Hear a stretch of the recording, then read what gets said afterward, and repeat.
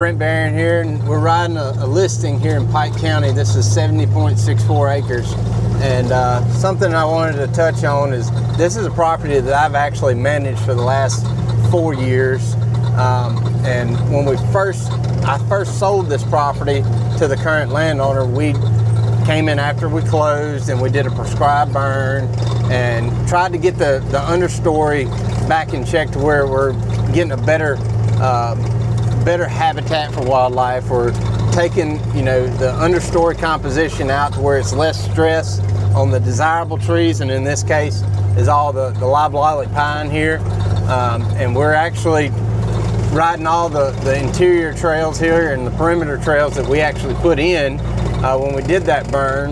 And the perimeter trails serve for access, but when we were doing the burn, that was our fire lane. So, the main thing I wanted to touch on was, prescribed burning. It not only helps with wildlife habitat and improves it, it actually improves the future growth of your timber because it has less competition on it. So yopon, privet, all the hardwood regen, that's what we're trying to eliminate with prescribed burning. And you accomplish that by doing it with fire lanes and doing it at the right time of year to where you're going to eliminate as much understory competition as possible.